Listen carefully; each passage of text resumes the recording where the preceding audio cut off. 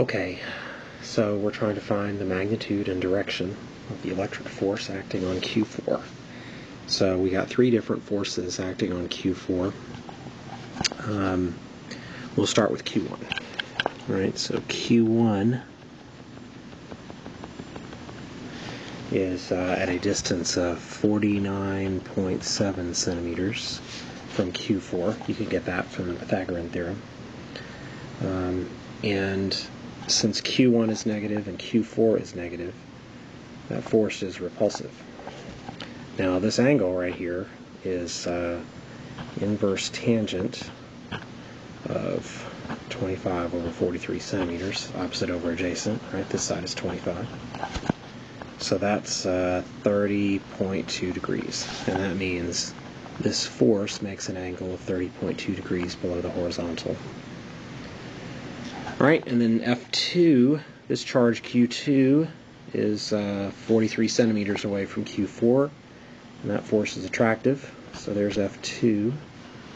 This is F1, and then F3 is also attractive, so it points straight up. Okay, so I've got the directions. Now I need to calculate the magnitudes of each of these forces. Alright, so very quickly.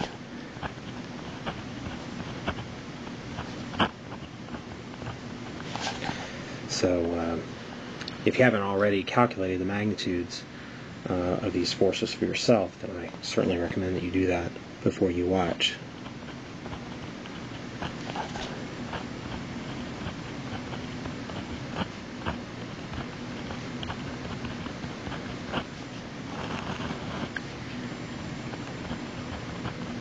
So that calculation works out to be 0.146.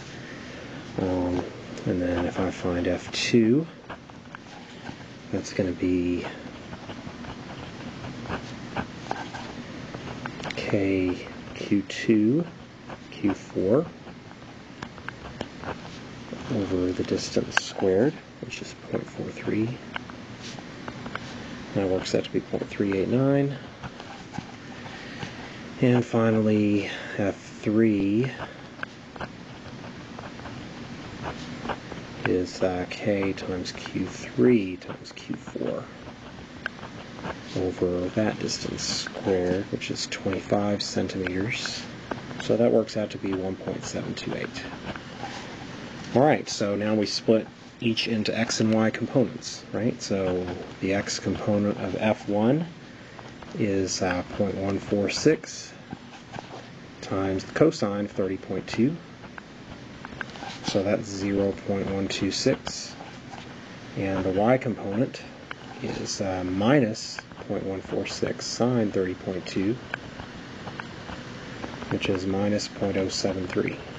Right? It's negative. Our sign convention in this diagram, of course, is that up is positive and to the right is positive. That's our normal Cartesian convention.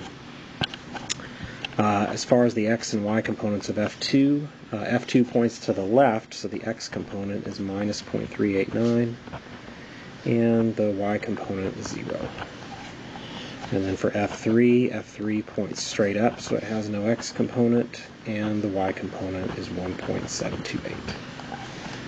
Okay, so now we add up the components, and the total x component is minus 0.263. The total y component is 1.655. Now I just have to combine that into the magnitude and direction of the final vector. So I draw myself a little coordinate system, and I go 0.263 to the left in the negative x direction, and I go 1.655 up. And that's going to be my resultant force that I'm looking for, F total.